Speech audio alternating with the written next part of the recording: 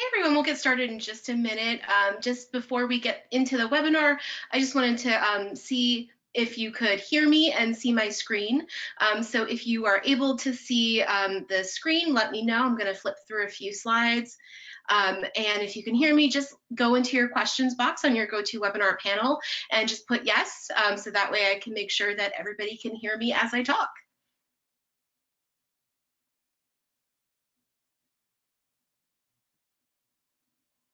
Awesome, thank you guys so much.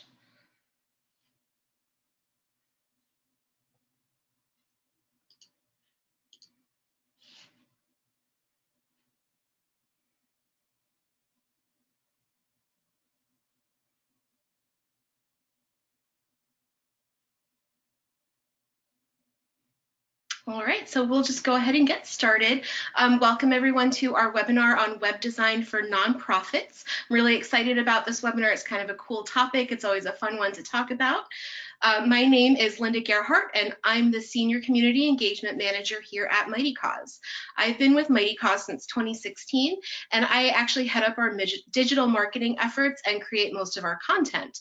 I come from a background in communications, and I've worked for nonprofits of all sizes, a couple of really big ones, a couple of really small ones, and I've actually been in charge of creating and updating nonprofit websites for nonprofits of all sizes. I'm not a programmer or a developer. I only know a little bit of HTML and CSS, so right off the bat, before we get into this webinar, I do want you to know that the information that I'm sharing and talking about with you today is for anyone that needs a good website or wants to update their website, and you don't need to know how to write code. You don't have to know any programming language. This webinar's goal is really to give you the information that you need in order to put something functional together for your nonprofit. So don't worry about knowing code or writing HTML or any of that. I barely know it either, and you don't need to know any of that to have a fantastic nonprofit website. Here's a look at what we'll be going over in today's webinar. And just as a tiny bit of housekeeping, we will be taking questions at the end of the presentation. So if you think of something you want to ask while I'm presenting, just go back into that questions box of your GoToWebinar panel, and we'll make time to answer that question at the end of the webinar. In case this is your first webinar with MightyCause, or you're just not familiar with us as a company, before we dive in, I just wanted to take a minute to formally introduce our platform to you. MightyCause was founded in 2006 as Razoo, and we changed our name about a year ago when we became an employee-owned company. We're one of the only platforms in this industry that is not funded by venture capitalists looking to make themselves rich. We're mostly nonprofit workers who wanted to help nonprofits fundraise. We're a full-service nonprofit fundraising suite, and we have the most affordable pricing in the industry with our new pricing guarantee, making our platform cheaper to use than PayPal. But instead of just a button, you have a full suite of products at your disposal. Our primary customers are small and mid-sized nonprofit organizations, and since we were founded, we've raised over $650 million for causes on our platform. And I wanted to give you a peek at our product suite, which is really designed so that entry-level users and experts can get just as much out of our tools. Nonprofits on MightyCause all have a beautiful customizable nonprofit profile where you can tell your story, collect donations, and share photos. And we'll talk a little bit more about some of the specific tools that can help you with your website later on in the webinar. We also offer peer-to-peer fundraising, team and event fundraising, some of the best team and event fundraising tools on the market. So if you have an event coming up or you just want to add some peer-to-peer fundraising to your fundraising arsenal, we're definitely the best platform for that. And our event fundraising technology was upgraded at the beginning of 2019, and it's better than ever. So you get a lot of tools for not very much money, and they are entry-level and accessible to everybody, but you can also do a lot with them. So we're really a great starting place, and if you've been using a PayPal button or something like that, we're a great way to upgrade your online fundraising efforts. If you're an existing MightyCause user, or you just want to make sure that you have access to all of the tools we have available, you can consider a subscription to MightyCause Advanced. It's just $99 per month, which you can pay annually or monthly based on whatever works for your nonprofit. And with a subscription, you'll gain access to some additional tools that can help you take your fundraising even higher, including our supporters CRM tool, which creates records for each donor, fundraiser, and volunteers, analytics to dig into your fundraising metrics, and so on. And this is actually exciting. We just launched Text to Give, and that is available with an advanced subscription. So if you are interested in advanced, just let me know after the webinar. I'm happy to talk with you about it, or do a demo if you'd like, if you're interested in that. All right, so with that out of the way, we'll get into the good stuff. We're going to start off by talking a little bit about why web design is important.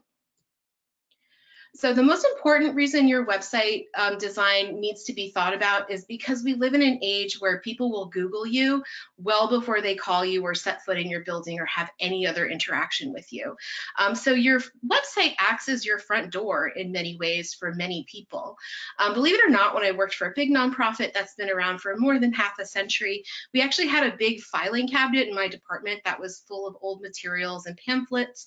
And that's how people used to get information about our work or answers to their questions. They would literally call us on the phone or write to us and ask us a question, and they would wait for a packet of information to arrive in the mail, which was spectacularly inefficient. But now people can just Google you and easily find out more about your nonprofit and what you do in the world. It's the first place most people will go when they want to learn more. And since first impressions are important, having a professional and well-designed website is just as important as having a well-lit, nice, accessible, welcoming lobby. It's also really important to have a well-designed website to look legitimate, because as a nonprofit, you're asking people for their support. You're asking people to give you money. And if your website is out of date and unprofessional looking, they are not going to be as likely to trust you and take you seriously with the money that they work hard to earn. And your website is also just a really important resource for people internally. That means your volunteers, and your staff, and your donors as well, who will probably pull up your website and look at information there when somebody calls and emails them with a question. So that's something that staff and volunteers use a lot, as well as donors. A strong, well-designed website says several big, important things about your nonprofit. First, it says that you are professional. You took the time to craft a nice, attractive, functional website, and that speaks to how seriously you take your organization and your mission.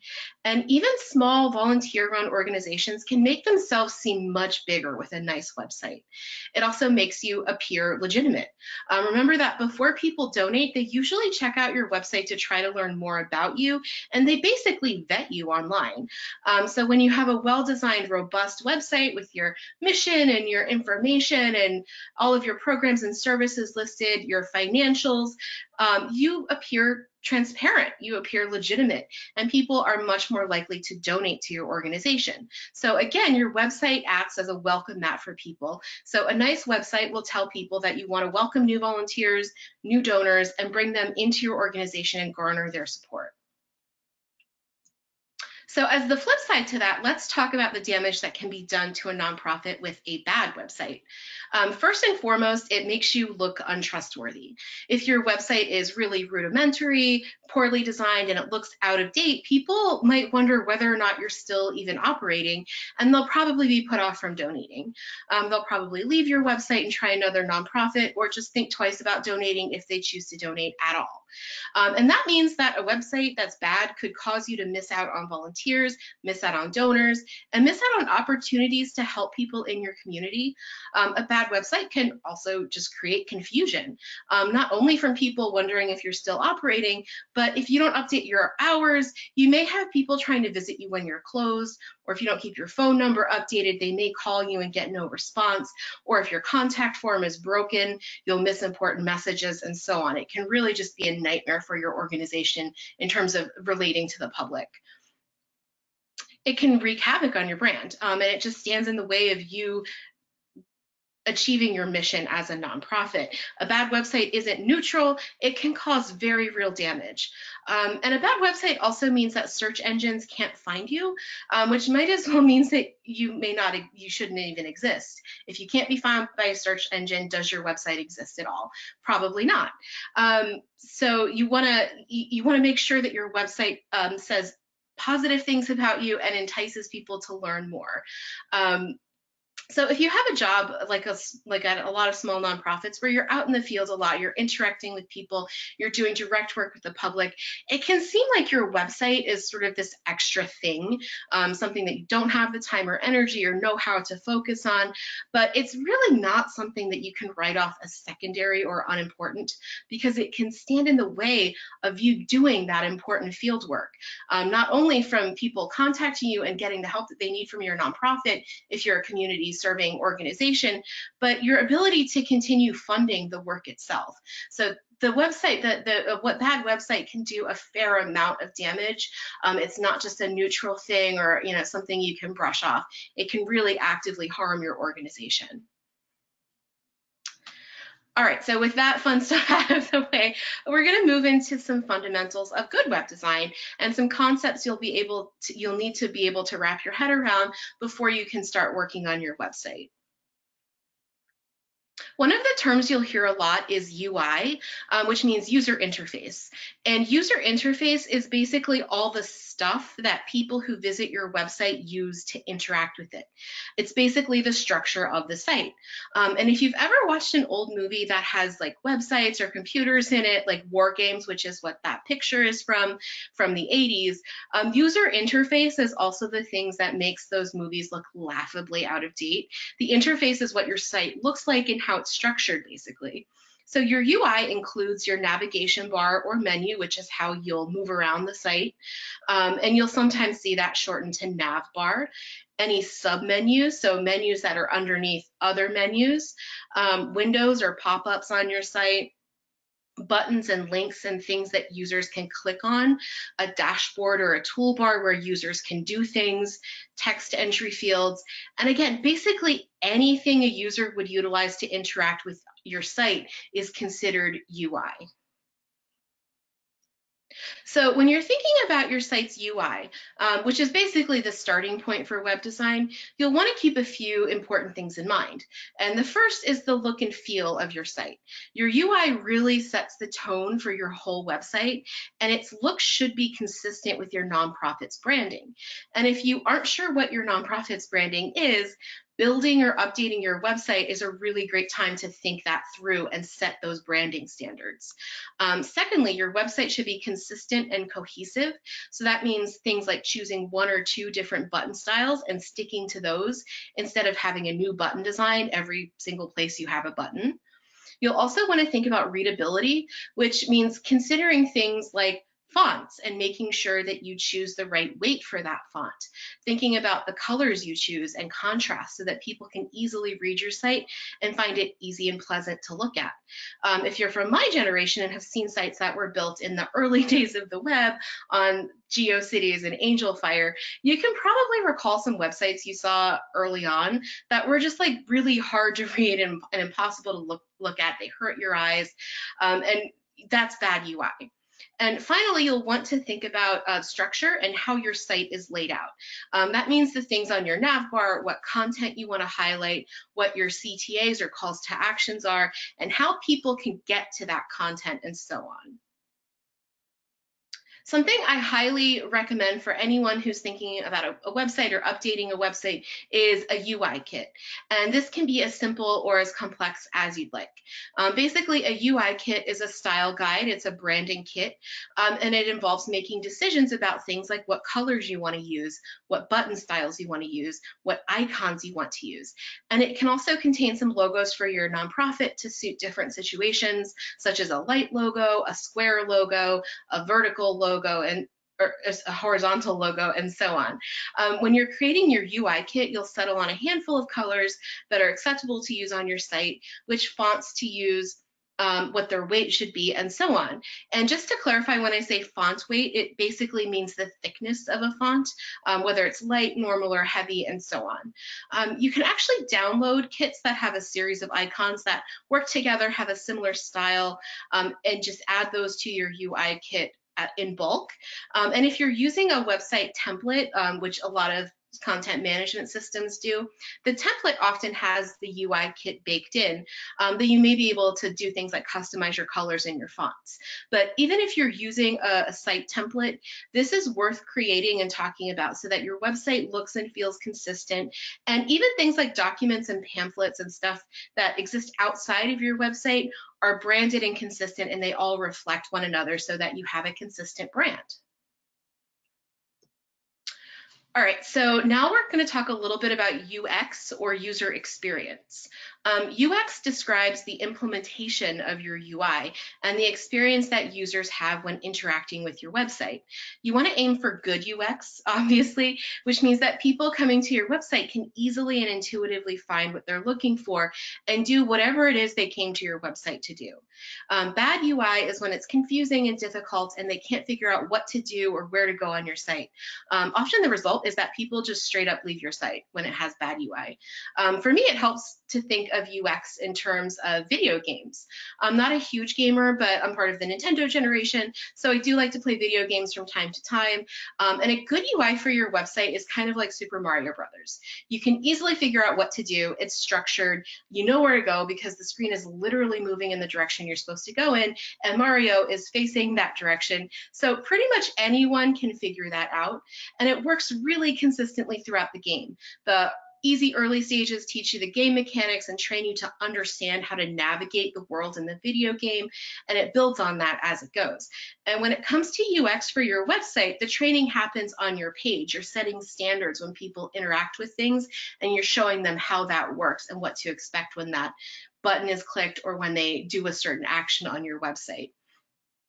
Bad UX is confusing, it's unintuitive, and it's jarring, and it makes it difficult for users to accomplish what they want to do and find the information that they're looking for. So it's kind of like if Super Mario Brothers had all of the keys reversed and the question mark blocks that you bump with your head don't do anything, except sometimes it does something, but you can't anticipate when it'll do something, and every single level had different mechanics. That's bad UX. That makes people upset and that makes people leave. So when you're thinking about UX, here are the key considerations.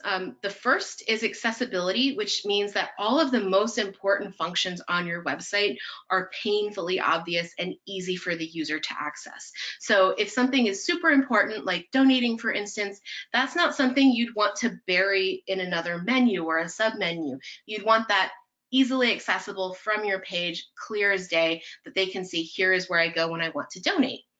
Functionality is also important, as we discussed, making sure that each of the elements of your website function the way you intend them to, that you don't have broken buttons or links or issues that can cause users to get errors when interacting with your site. You also want to make sure that these elements function in a way that is predictable, because a huge part of something being intuitive is just being predictable. So for instance, if a best practice is to put the login for a site on the upper right-hand side of the screen, and you decide, hey, I'm gonna be different, I'm not gonna put it there, I'm gonna put it on the bottom left side.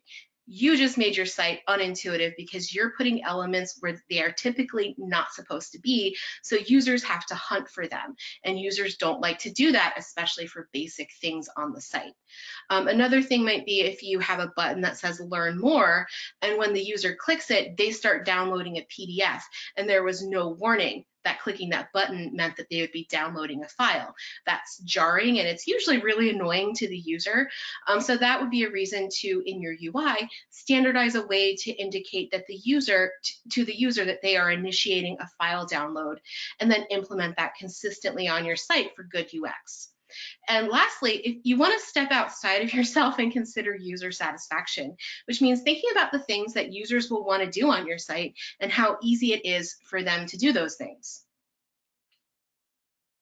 At the end of the day, UI and UX work together to make your website functional and cohesive and useful to the people who are visiting it. And these are really the building blocks of having a strong website. As a nonprofit, you'll want to think about the most important functions of your site, like donating or signing up to volunteer, and make sure that UI and UX are working in perfect harmony on those pages, which we're going to get into a little bit more detail about later on. So now with some of the conceptual building blocks out of the way, we're going to get into the nitty-gritty of actually implementing some of this information and building a website. And the first thing you'll usually do when you're looking to build a website is choose a CMS. So the first question here is probably, what is a CMS? A CMS is a content management system, and it's basically the tools you'll use to build your website, and it's the foundation upon which you will build that website. Some popular CMSs are WordPress, Wix, Squarespace, and so on. And in this section, we're actually going to talk about what each of these most popular CMSs does, some pros and cons, so that when you leave this webinar, you can feel prepared to choose the right CMS. Or if you already have a CMS chosen, maybe you can say, you know, that's not really the right one for me. I'd like to move to another. And just so you know, we have no professional affiliation with any of these companies. So I'm just evaluating them honestly from what I know about them and the information that I have on them. When you're choosing your CMS, there are some key questions you'll want to think about when you're first doing research. First, you'll want to think about who is building your website. Is it you? Are you paying someone? Are you asking a volunteer? Figure out who will actually be the architect and consider their skill level. Have they done this before? Do they have any coding or web design skills or experience? Have they maintained a website of this size and nature before? And then think about who will be doing the day-to-day maintenance, basically the plumber who comes in and keeps the pipes working on your website. It's absolutely fine to hire someone to build a website for you, but if they're a contractor and there's an end to that relationship with them, you're probably going to find yourself responsible for the day-to-day maintenance. So you wouldn't want them to build something for you from scratch that you have no idea how to actually maintain. And you'll also want to think about cost. Obviously, that's usually at the top of the list for concerns for nonprofits. And what kind of maintenance would be required, any key things you need to do on your site. Like for instance, if you work for an animal shelter, you'll probably want an easy way to showcase adoptable animals on your website.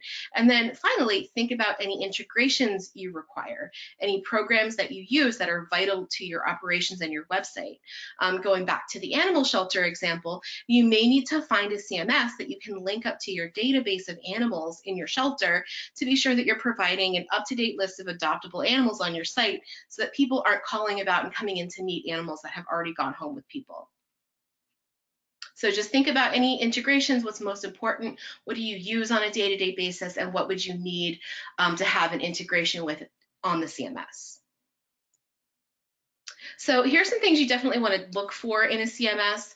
First is easy page editing, which usually means a text or a visual editor where someone can edit a page without having to go into code.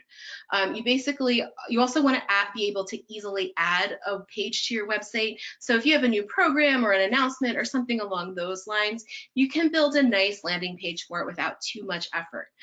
You want it to be mobile friendly or mobile responsive, and this is non-negotiable at this stage in technology. It needs to be at least mobile friendly, ideally mobile responsive.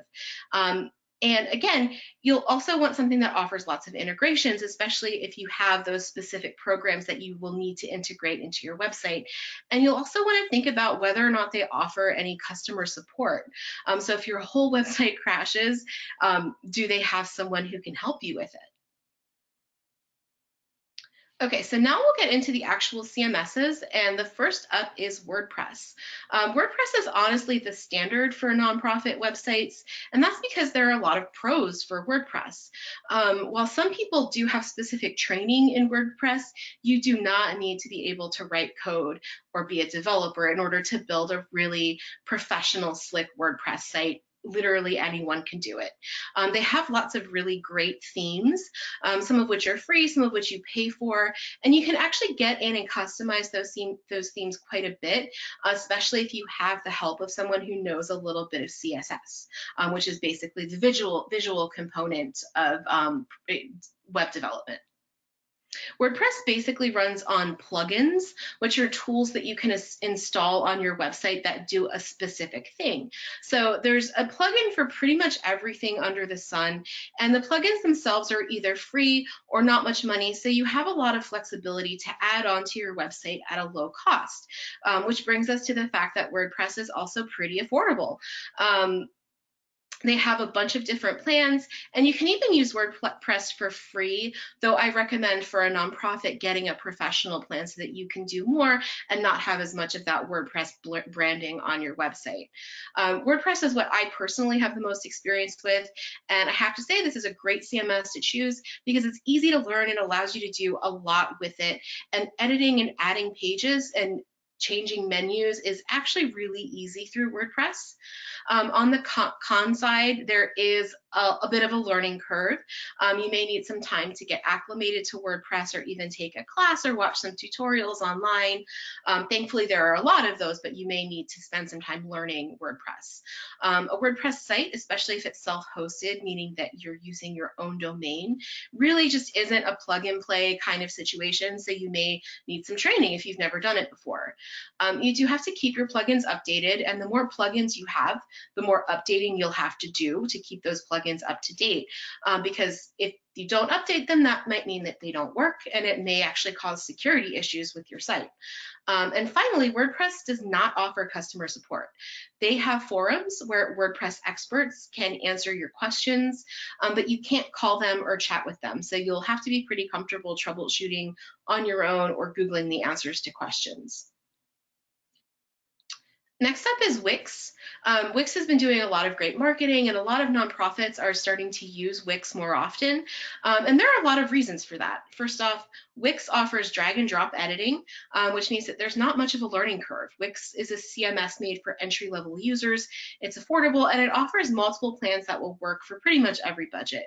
They have a lot of really attractive templates that you can choose from, and they also offer customer support, which is a big draw.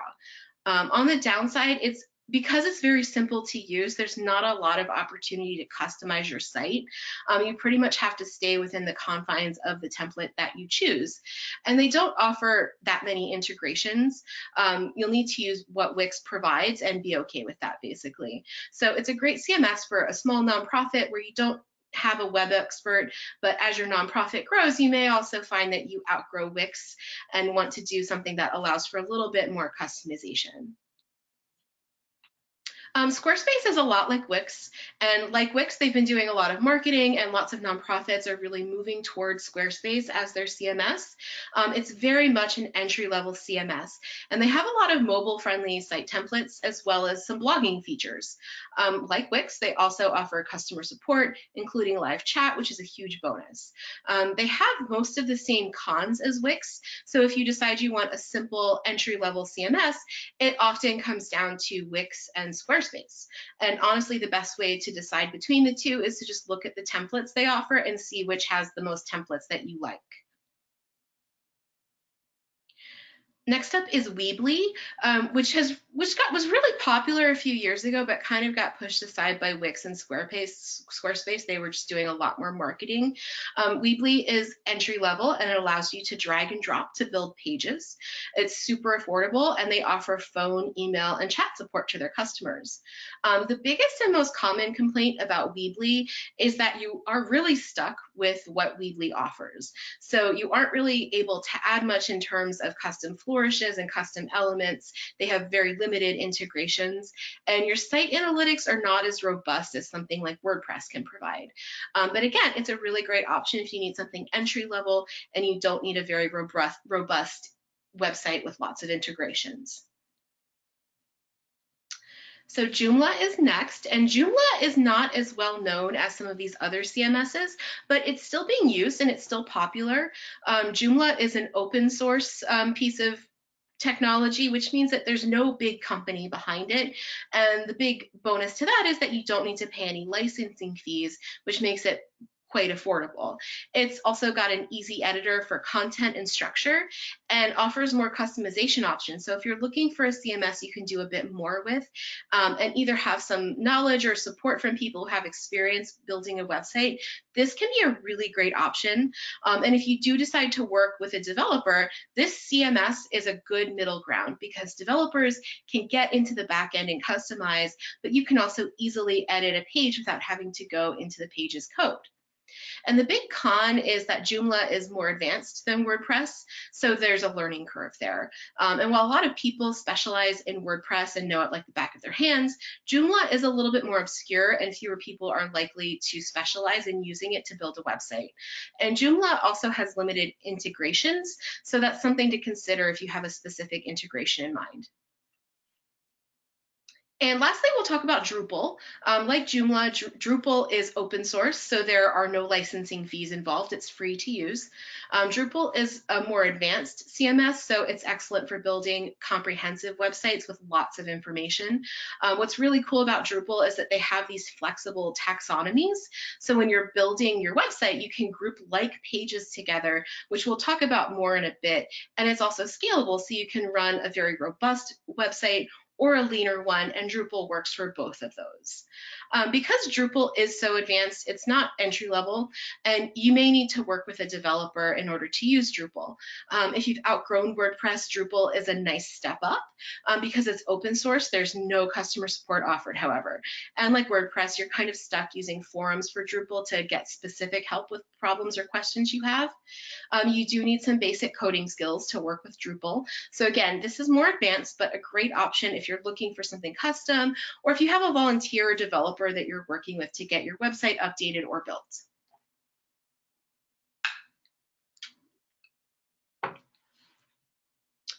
So with your CMS decision made, we'll move on to what you need to include on your website and what the essential elements of a good nonprofit website are.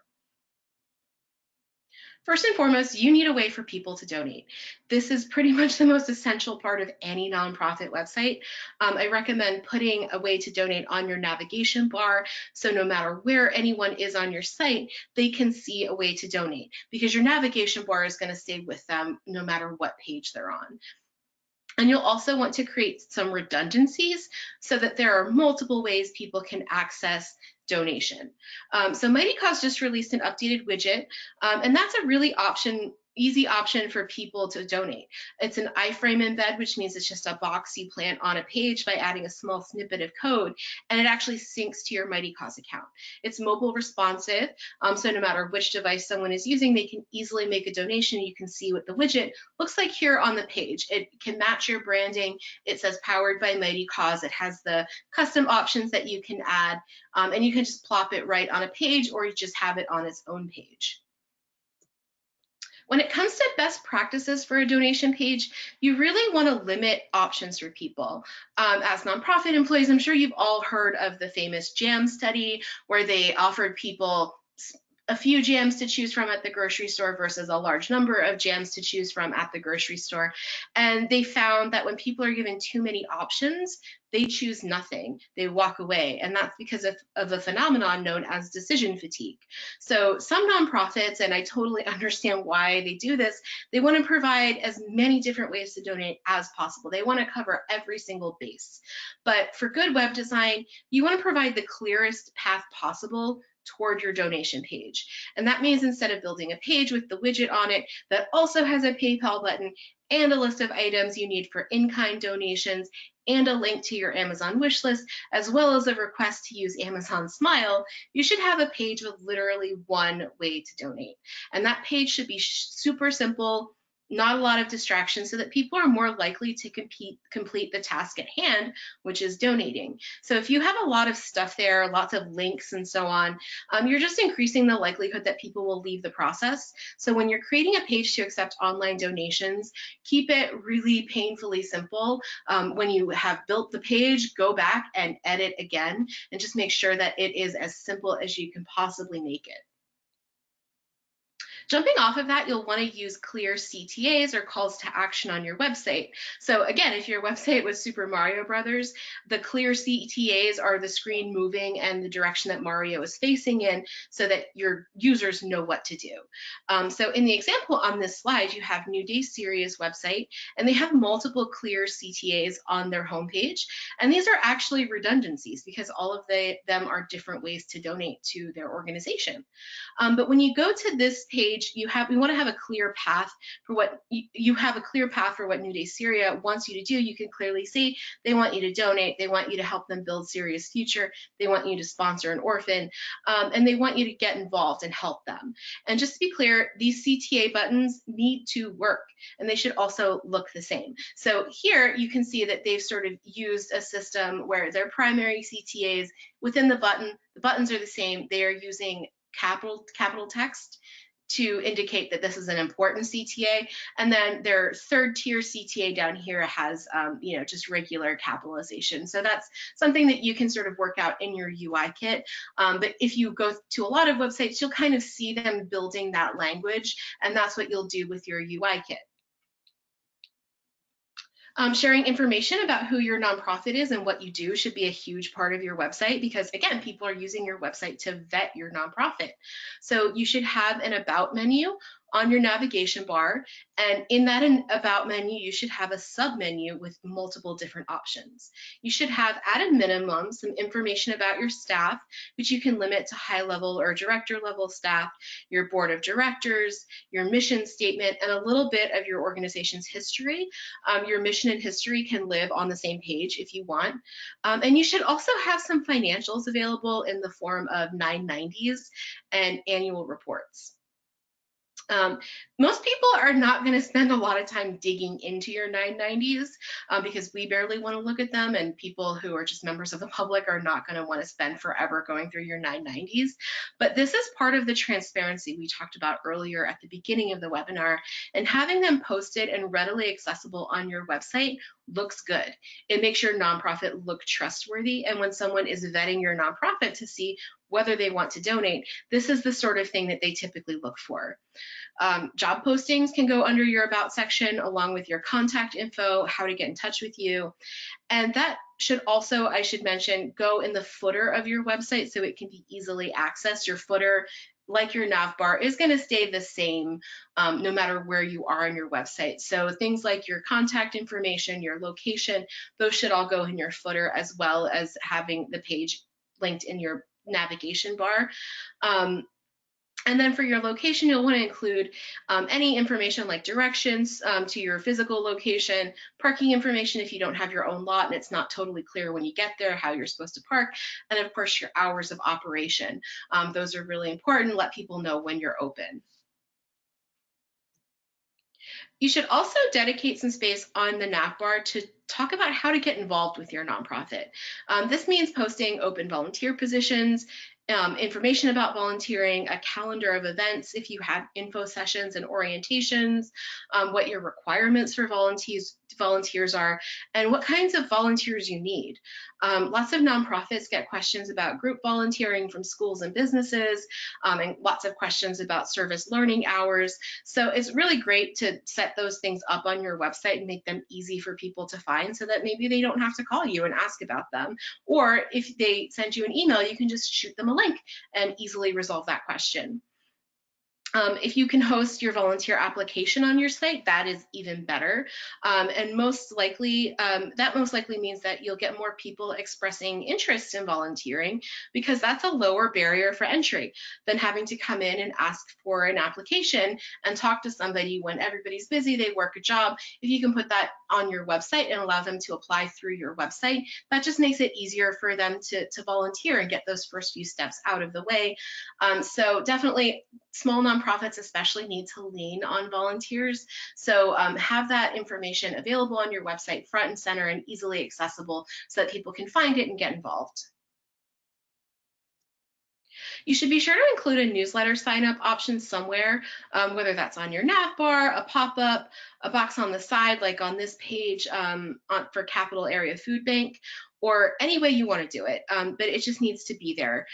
You want to be able to capture leads, nurture them, and hopefully turn these people into supporters. Usually signing up for your newsletter is the first step in building a relationship with your nonprofit. And a lot of people are curious about, how do I build my email list? Having a tool to do that on your website is really the first step in doing that.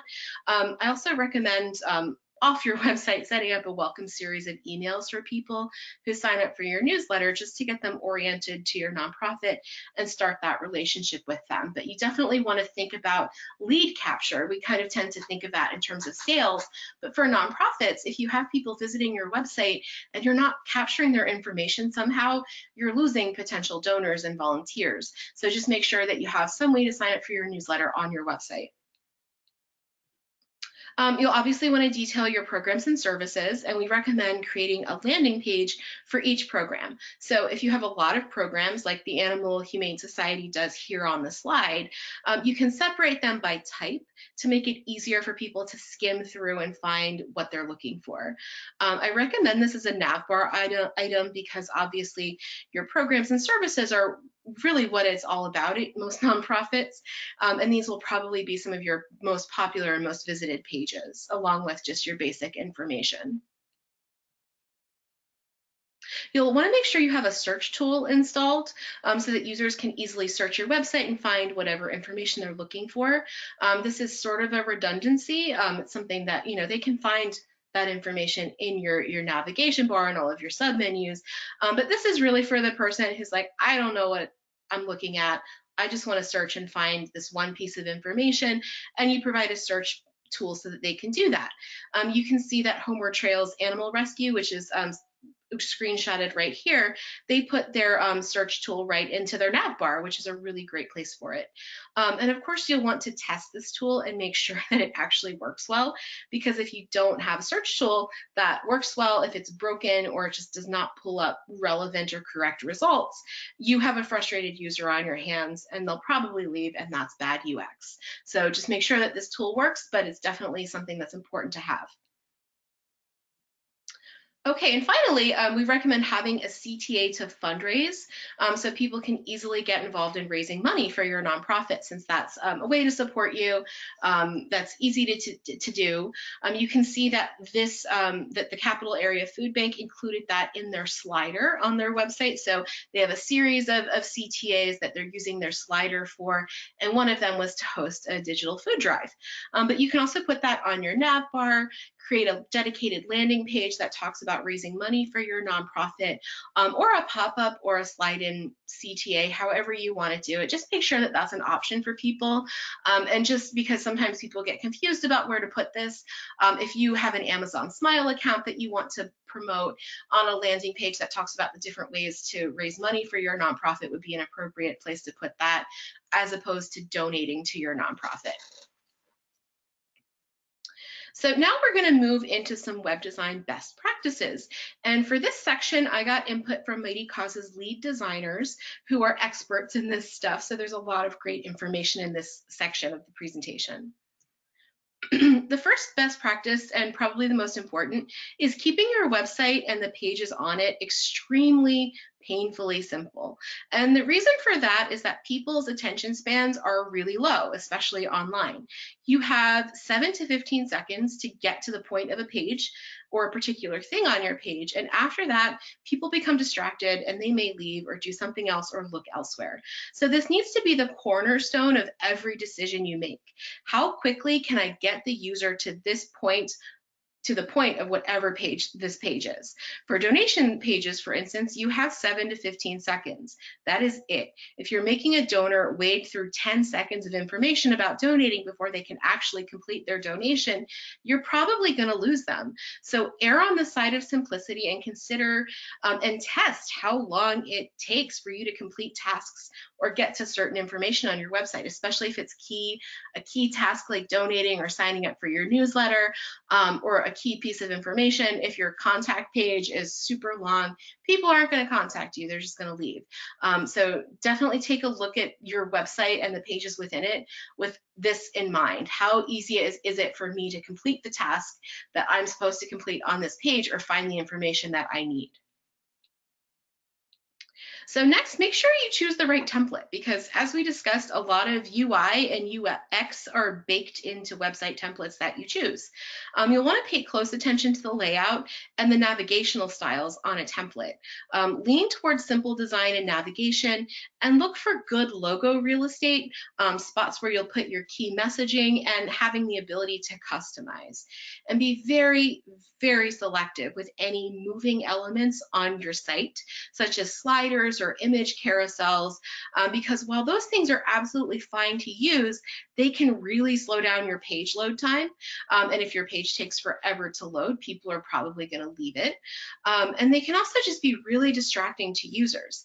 It's like lots of bells and whistles thrown at them, and you want to keep it simple. So if you have a slider and a photo carousel and stuff is popping up and sliding in at the user, you'll really want to pare that down to the one thing that's most essential, because that is way too much stuff happening all at once. So just be selective with any moving elements. You'll want to spend some time thinking about font choice and color and how to use those effectively. You should stick to one simple, easy to read font choice for the body of your page, and think about contrast, which is something that a lot of people, when they're making their first website, don't really think about as much. Basically, you want to think of a newspaper. You don't see newspapers with orange paper and purple text on it because that's impossible to read. So why would you put that on your website? You want to think about, what's easy to read, what could I read in a book, what could I see in a newspaper, because if something's hard to read, like if it was right in front of you, it's not going to be any easier to read on a monitor. It might actually be harder to read.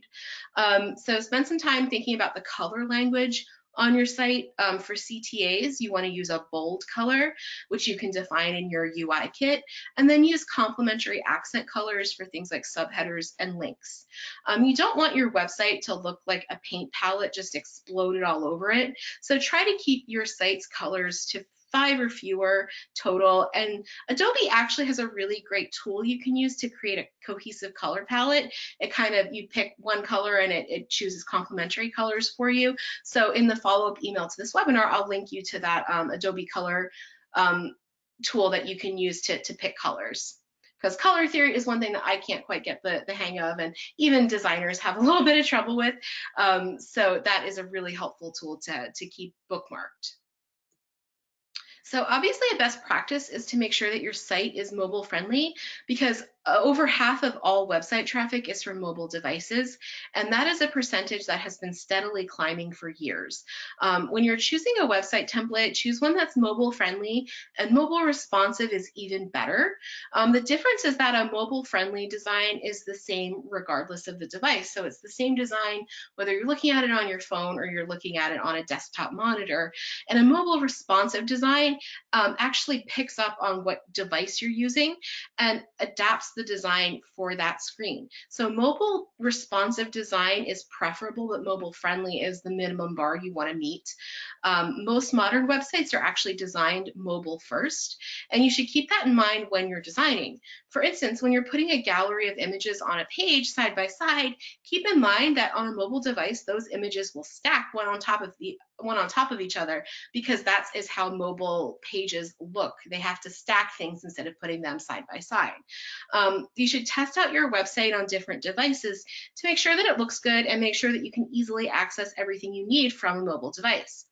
Also, not many people use Adobe Flash anymore on websites. It's just kind of something that's out of date. But in case you're tempted to use Adobe Flash on your website, don't, because they don't work on mobile devices unless you install an app on the device, which most people don't want to do. So don't use Flash.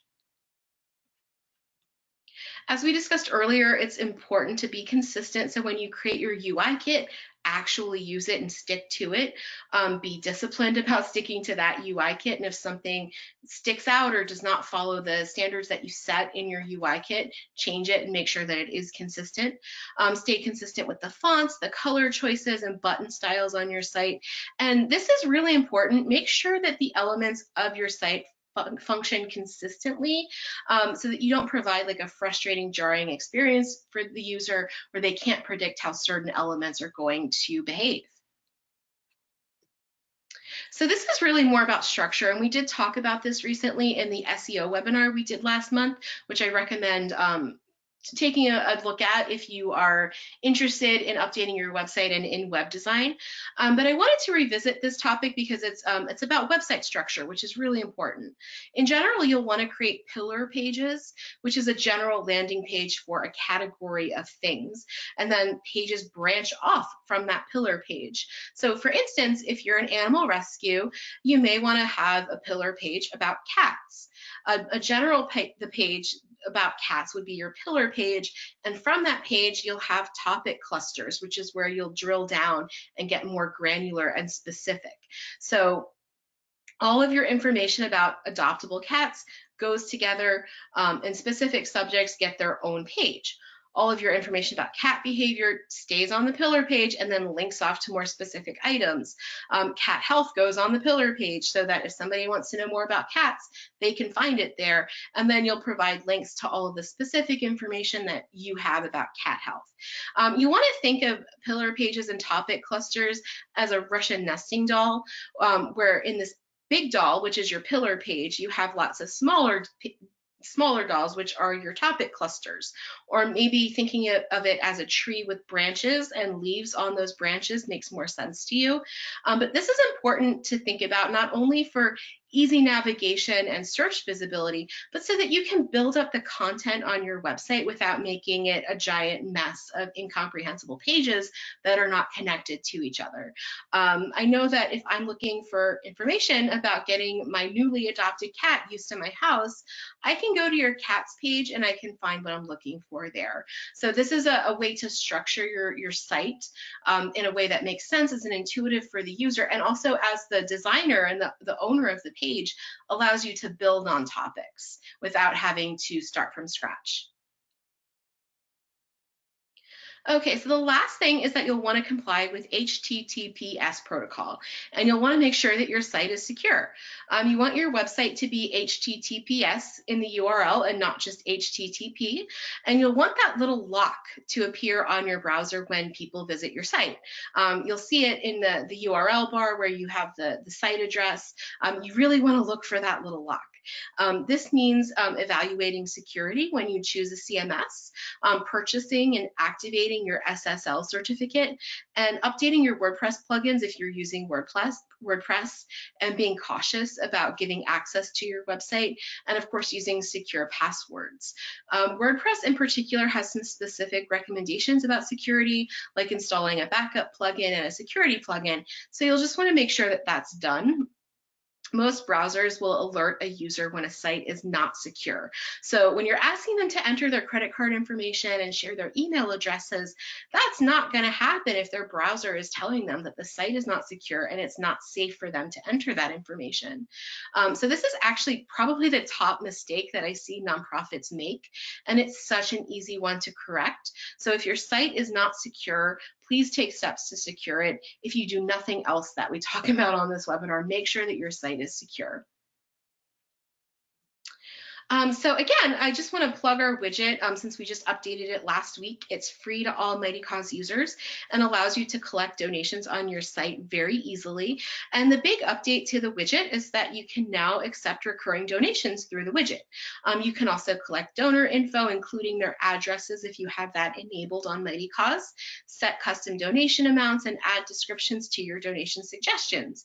It'll pull in the theme color from your Mighty Cause page, so you can make sure it matches the colors in your UI kit. And on this slide, you can see the whole process from start to finish.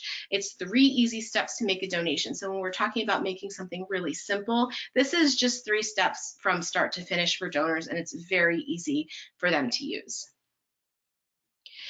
And lastly, I wanted to talk a minute about Mighty Cause versus PayPal, because we see a lot of Mighty Cause users using a PayPal button on their website, and we're confused about why, because PayPal buttons do just one thing. They process donations for you. And in the process of accepting donations, they actually take you off your website and into PayPal. Mighty Cause provides a full fundraising suite with donor engagement tools, comprehensive reporting, peer-to-peer fundraising, team and events, all that stuff. And it can be embedded on a page without taking the user off your website. It doesn't take them anywhere else on the internet. They complete the full transaction within the iframe. So when you're thinking about your website, just give the widget a try. If you're using a PayPal button, that's a really easy change to make donation easier on your website. And it provides a better donor experience, but it also makes things easier for your nonprofit because we sync it with your Mighty Cause account, and it's really not any more complicated to install than a PayPal donate button. And just as an inside bit of info, this is the first time we're announcing this, but very soon we're actually going to be releasing embeddable donation forms, which are more comprehensive than our widget. So stay tuned for that announcement soon if you're signed up for our newsletters. All right, so we're just almost at an hour. We've got about 10 minutes for questions. So if you have a question for me, just type that into the questions box of your GoToWebinar panel, and we'll get to some of these questions. Let's see. Okay, this is a question about the location of a donation box from the bottom of the page to the top of the page. I'm not totally sure of if that's a general question or specifically about the widget. So if you can clarify in the questions box, I'm happy to answer that question for you. Otherwise, we can sort of connect offline about how to do that for you. Yes, we'll be sending the video and slides of the webinar, so stay tuned for those. Those will probably go out tomorrow afternoon once I'm able to actually get the recording up on YouTube and get the slides uploaded. You'll be sure to get those so you can share it with anyone you'd like. 2 questions. Okay, so if we do not have 990, since we currently don't make 50K, should we show our e-card filing? If you don't have 990s, I would talk to your accountant and see what is appropriate to put on your website. I'm not totally sure, to be honest with you. If you have 990s, you should put them up there. If not, that may work. Just check with your accountant to make sure that what you're putting up there is appropriate. And the other solution is if you don't want to put any actual documents up there, an annual report can sort of serve that function until you're at the point where you're filing 990s. So that is a way to report on how you're using the money that your nonprofit gets, and you're reporting on your impact as well. So you can do that instead of 990s, but some sort of financial transparency is really helpful to have on a nonprofit website because people look for that when they're deciding whether to make a donation to your nonprofit or not. So it's important to have something there. 990s are ideal if you're a larger nonprofit and you have those. If not, just talk to your accountant and see what is helpful to put up there that doesn't put you in a weird position as a nonprofit. But an annual report will also work just as well. Okay, so this is an interesting question. Our parent company has a similar name, but it is for our nonprofit. We currently have a page or 2 on the parent site. Should we look at creating a separate site later? Yeah, I would definitely, recommend having your own website and specifically having your own domain. So even if you're not at the point yet where you want to create your own website, I would look into purchasing the domain because especially if it's a common name, sometimes domain names can be bought up from underneath you. We actually have a similar situation. There's 2 animal shelters in the Northern Virginia region where Mighty Cause is located. One is the Animal Welfare League of Arlington, and one is the Animal Welfare League of Alexandria, and they both use the acronym AWLA. So only one of them could have awla.org as their domain name, their website address. So definitely take a look and make sure that your name is still available. If it is available, purchase that domain name, and you can build the site later. Just the domain name is the thing that can be trickiest because if you have one that you really want and it gets bought from underneath you, it's not easy to get that from somebody else. So purchase your domain name at the very least, and you can build a website at a later time when you're ready to do so and it's appropriate for you to do so. Okay. Yes, so there's a question about securing your website and if you can do that yourself. Yeah, so the first step is getting an SSL certificate. You may need some help if you're really just not sure where to go with this, but I would Google SSL certificate and just see what's involved with it, because there are step-by-step instructions on the internet that you can easily find that'll walk you through the process. A lot of CMSs will actually sort of include that when you build a website through them. So that's another thing you can take a look at if you're looking at a new CMS, or if you're currently using a CMS, they may have a way for you to secure your website through your CMS. So just make sure that there's no easy way for you to do that. You will need to purchase an SSL certificate in order to make your site secure. But there's a couple of ways to do that. Just Google it. There's some step-by-step instructions, and check if your CMS has a way for you to easily do that through them. Okay, so without a developer, I would say Google, and then just check with your CMS and see if there's some way you can do that within the CMS, so that, but you can easily do it. It's not super complicated. It sounds intimidating, but it's not, I swear. There's another question about security. Are there any websites other than WordPress that offer a plugin to secure the site? So WordPress has sort of, I don't know if it's trademarked, but they are the only CMS that uses plugins in that particular way.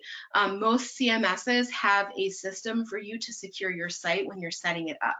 So it's not specifically a plugin, but most of them, especially if you purchase a domain name through your CMS, which you can do through most of the CMS, I think all of the CMSs we talked about in the webinar, they have a way for you to secure the site. They have a process in place. So check with your CMS if you're already using one. With WordPress, they are the only ones that use plugins. It's kind of their thing is plugins. But yeah, definitely. Confused about what a pillar page is. So that's a good question. It's a little bit more of an advanced concept. And just as a note, it's 2:59. I will stay on the webinar and answer questions as long as you guys have them. But if you need to log off, you can certainly do that. But I'll stay on a little bit late to answer some questions. So a pillar page is, you'll see them. So go to a couple of websites. Go to Mighty Causes website. You'll see that you have these pages in the navigation bar that are about a specific subject, and they branch off to other pages. So there's links within that page. It's kind of, a pillar page is the tree trunk. So if you have one particular subject, let's say you're a food bank and you have a pillar page that you want to build where you talk about food insecurity, because you have all these other related pages about the specifics of food insecurity.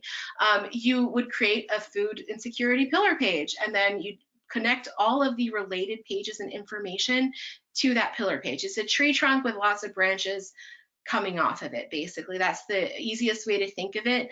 But next time you're sort of poking around the web and you click on some pages on a navigation bar, just take a look, because you'll start to see them out in the wild, and they are easier to spot than they are to describe. But you can also just Google pillar pages, and there's lots of examples of those. But it's basically just a landing page that other pages branch out into, or branch off of. So like I said, if you were an animal shelter and you wanted to do a page on cats, just generally talking about cats on the pillar page, and then here are the different topics that we address related to cats, and here are some pages with more specific information about cats, so that, you know, if I go to your website and I'm like, I don't know, I want to just get more information about cats, or I have a cat, what can I learn about my cat here on your website?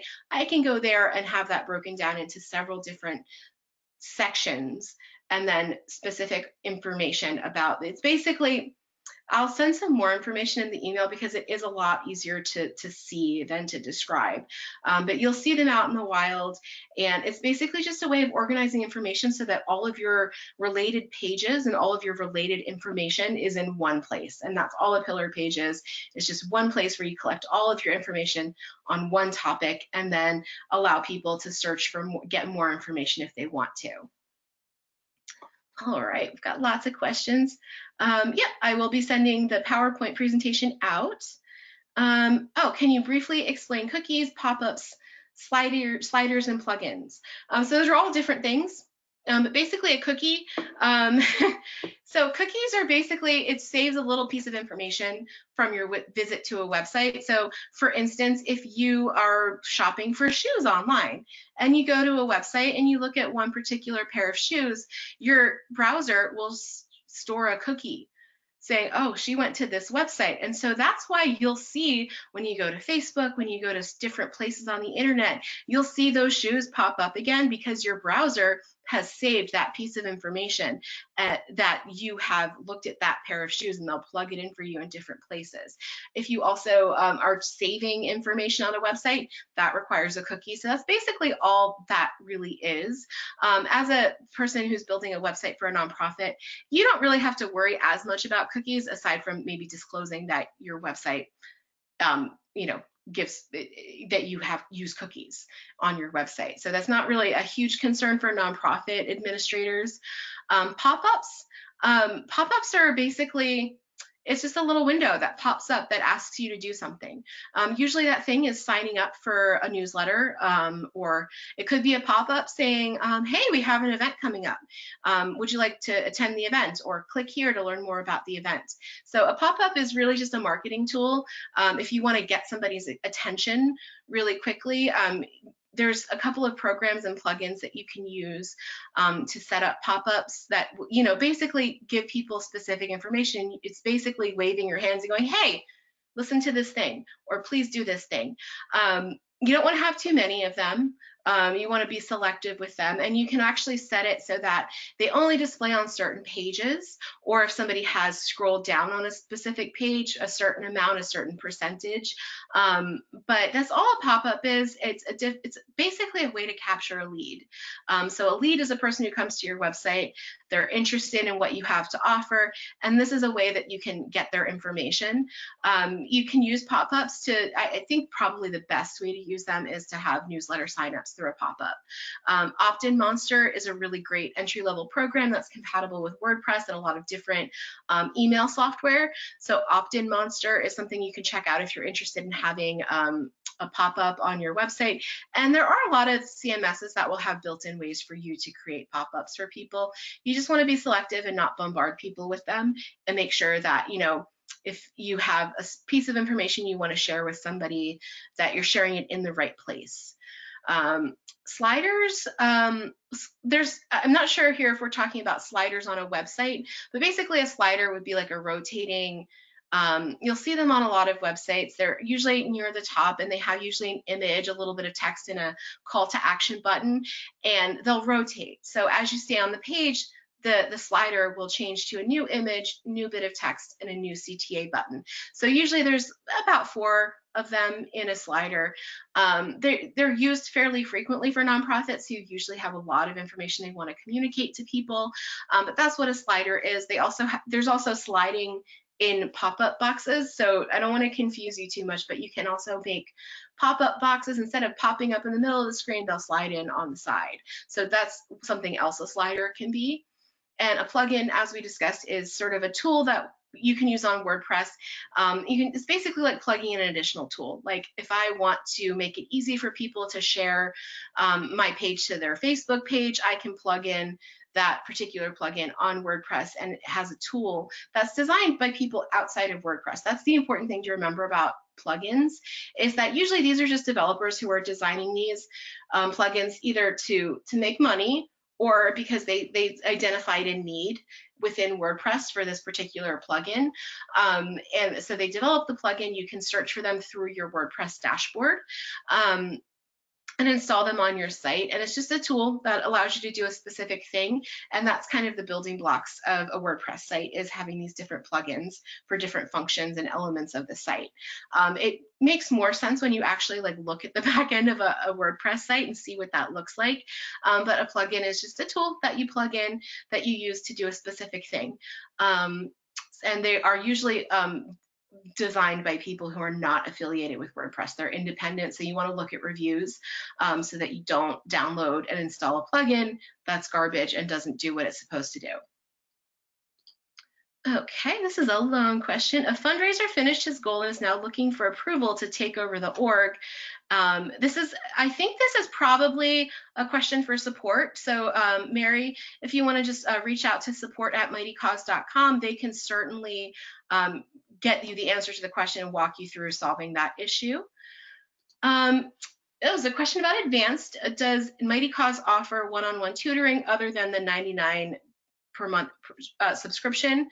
So tutoring, we don't really actually offer any one-to-one like tutoring or coaching. We are always willing to set up a call with you and talk through an issue with you. If you have, an idea, or you just have general questions, we have fundraising experts on staff that can set up a call with you and talk through it. So we are available to you if you have a specific need and you'd like to talk to the Mighty Cause staff about it. We also offer ebooks that are free to download. We offer a monthly webinar like this one that's totally free to sign up for.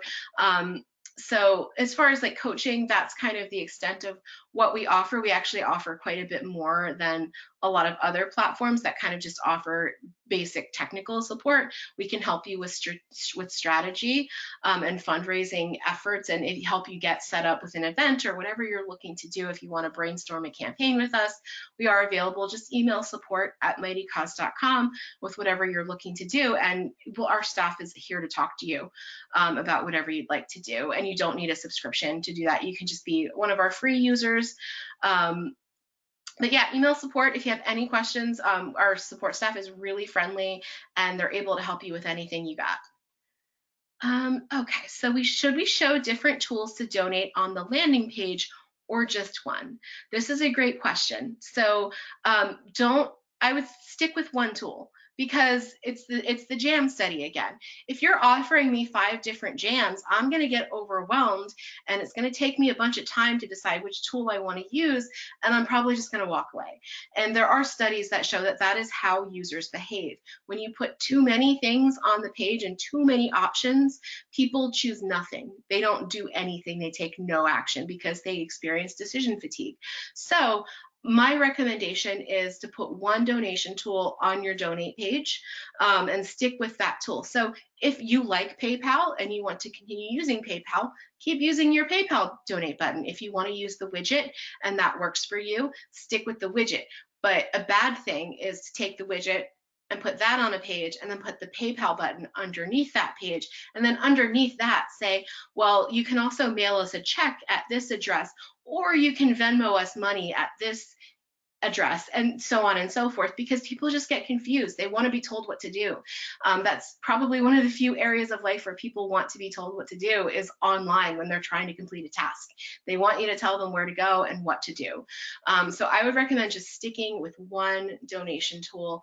And if you need to have different options for people, I would create a separate landing page for those. I wouldn't say, create a landing page for the Mighty Cause widget and create a landing page for the PayPal button. When you're talking about a donation tool, you're talking about online donations only. So you should have one online donation tool, whatever you choose for your tool, and just stick with that tool. But if you wanted to talk about in-kind donations, create a separate page for that, where you can list out, what you would like donated, where to bring it, what hours to bring it, and so on. If you want to create a page where you talk about Amazon Smile, you can do that. Create a separate page for that, because those are separate needs. Somebody who wants to make a monetary donation online doesn't want to wade through a bunch of information about in-kind donations, because that's not what they're looking to do. So just think through that user experience. When you have multiple different options, people just get confused. So just stick with one donation tool. All right. Can you explain the difference between integration with another website and a link to another website that you post on your website? Okay, so this is a good question. An integration means that there's actually, you're pulling in a little bit of that tool for your website. So for instance, a link to your website, if you can link out to, your Mighty Cause profile, for instance, you're not integrating with Mighty Cause in any way. That's just a link. An integration would mean It would be more along the lines of the widget where there's a little piece that you install on your website that does not require going to another page or another website to complete a task. Some things that you'll want to look at are like integrations with certain email services. So basically an integration means that two different websites or two different programs are talking to each other. There's a bridge between them. And sometimes it means actually putting a piece of that website or program on your page. A link is just a link out. It can do one thing, you can go there and then the other page takes that over. An integration is actually two pages or programs talking to each other. And sometimes you'll see an API. You insert a piece of that page onto your website, and that is what an integration is. So if you're fine with a link and you don't need an integration, then that's fine. You don't need to look for an integration with that. But like, for instance, the example I gave with an animal shelter, if you had a database of adoptable animals and you wanted to integrate that onto your website, that means that when one of your staff member goes into your database and processes an adoption for one of those animals, that animal is taken down off your website so that they're no longer displaying as being adoptable. So I hope that makes sense. It's instead of just sort of linking out to something, you're actually pulling it into your website and talking to another program. Okay, what do you think about a subdomain for donation only? I think that works. Yeah, you can do whatever works for you. We do subdomains on Mighty Cause. So that's something you'll see on Mighty Cause is subdomains. So that's something that can happen. I don't think there's any problem with that. Sometimes users can get confused about that. When I've worked for nonprofits, they'll be like, hey, why does it say Mighty Cause in the URL? Just because they're concerned about security and they don't necessarily understand how subdomains work. So that is kind of the balancing act. You can always try it. Some users say nothing because they've seen them before and they know that it's secure. Other users might call you and say, hey, what is this? Because they just want to make sure that their donation is secure. So you might just want to think about your donor base. You can always try it out, see what kind of feedback you get. You can do something called a domain mask for a domain, which basically you're using, like, for instance, if you had .mightycause, if you had, your nonprofit .mightycause.com as a subdomain on our website, and you wanted to hide that and make it look like it was something else, like it wasn't Mighty Cause, you could do that. It's a little bit more complex, but it can be worth it if you have donors who are sensitive to that. But yeah, subdomains are fine. You can definitely explore that. I think it's always helpful if you can put it on your own domain, just like I said, for security for users. There's no security issue with it, but it just makes donors feel more secure, because if they see a jump to a different name in the URL, they can go, oh my goodness, what is this? And think that somebody's trying to steal their credit card information, which is unfortunately just an experience that a lot of users have. It's totally normal. So, but it's totally fine to use. All right, so I think that is all of the questions. If you guys have anything else that you are curious about, you can certainly email me. My email address is linda@mightycause.com. We've covered a lot of ground today, so if you think of something after the webinar, just let me know. I will make sure that all of you get the slides and the recording of the webinar so that you can share it with your team if you'd like, or just review it at a later time. Thank you so much for sticking with me for an hour and 15 minutes. I really appreciate it. And I hope that you guys have an excellent day. Thank you.